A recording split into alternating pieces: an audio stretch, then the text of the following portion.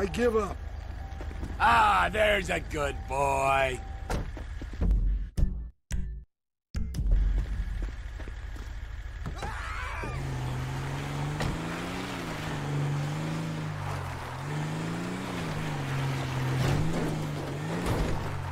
Come on, pal, don't do this. Just let me turn myself in, please. No can do. I'm a dedicated servant of justice, my friend. Count yourself lucky I haven't trussed you in duct tape and thrown you in the trunk. Although now I've said it out loud, I kind of like the idea. Please, they're saying I could get 5 years. 5 years!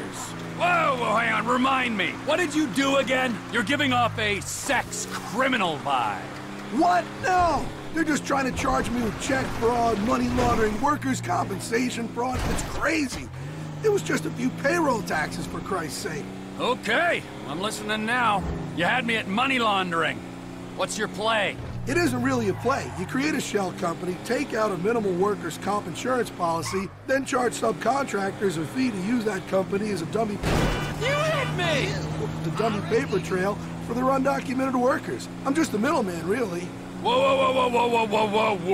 I take it all back. You are officially the most boring criminal alive. No, jail's the place for you for sure. For the learning experience alone.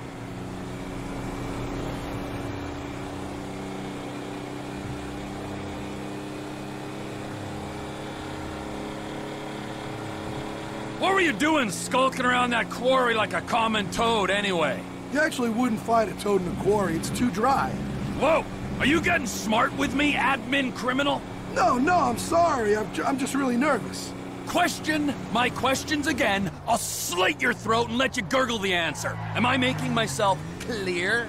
One of the mining contractors I work with said I could lie low there, okay? I've been sleeping in a bulldozer. You know, you're really not what I pictured. I've seen those bounty hunter shows on TV. I was expecting some washed-up 80s pro wrestler type, but you're much scarier. Well, I was expecting someone much less of a pussy. How you been, Trevor? Boy, am I glad to see you. Look what you brought me.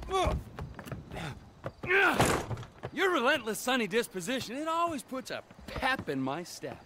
I aim to please. Well, witty banter completed, I'll give you my thanks. And I'll send you another file for your inspection.